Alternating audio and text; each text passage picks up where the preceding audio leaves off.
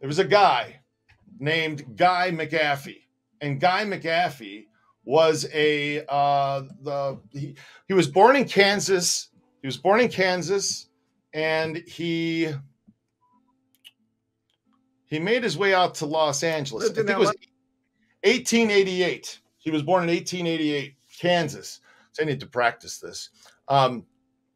He owned the Clover Club. When Prohibition was going on, he switched his career in Los Angeles from being a fireman to being a police officer, and he became the vice squad commander. He's supposed to be busting all these underground speakeasies, but instead, he's running some of them, including the Clover Club. They called him the Capone of L.A., okay?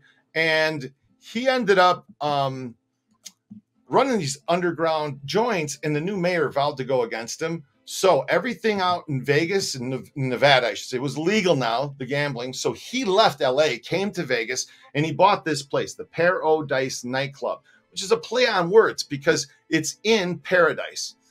Technically, guys, the Strip isn't Las Vegas, it's paradise. So he renamed this place the 91 Club, because it was on Highway 91. That was the 2-lane highway that ran through town from Los Angeles to Vegas. And he started joking with his friends because he had, in LA, they had the Sunset Strip, right? Sunset Boulevard, Sunset Strip. So Guy McAfee started calling it the Vegas Strip. He started saying to his buddies, come on out to my joint. It's on the Vegas Strip. And he's the one who coined the Strip. He then went on to help open the El Rancho. He also had his hand in the Mandalay Room downtown, which the Mandalay Room on Fremont Street, it featured a special effects show.